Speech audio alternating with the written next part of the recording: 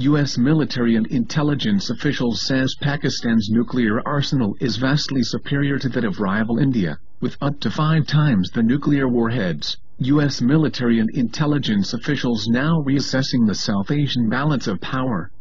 Interviews with senior U.S. officials in the past week revealed the view that Pakistan not only has more warheads than its longtime adversary, but has far more capability to actually use them.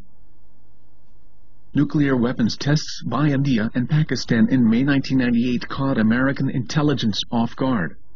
While U.S. agencies long had known about weapons development research in both countries, the decision by both to go public with their capabilities shocked policymakers. Since then, U.S. intelligence and diplomacy has focused on South Asia with a new intensity. Until recently, for instance, Pakistan was considered to have somewhere between 10 and 15 nuclear weapons and India between 25 and 100. But after 2 years of intelligence gathering, officials now believe those figures overstate the capabilities of India's homegrown arsenal and understate those of Pakistan. One official said the Pakistanis are more likely to have those numbers 25 to 100 weapons than the Indians. Perhaps most important, the official said, is that Pakistan appears far more capable than India of delivering nuclear payloads. He said, speaking particularly of ballistic missiles, "I don't think the Indian program is as advanced as the Pak's."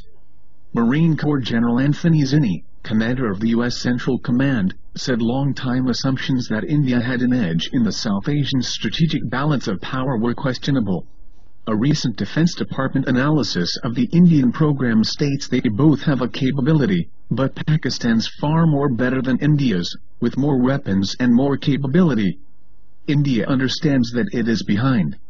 U.S. officials believe that India probably has a handful of nuclear bombs, meaning about 5, with regard to delivery systems, the missiles and bombers needed to launch a nuclear strike. Officials now believe Indian capabilities to be seriously lagging.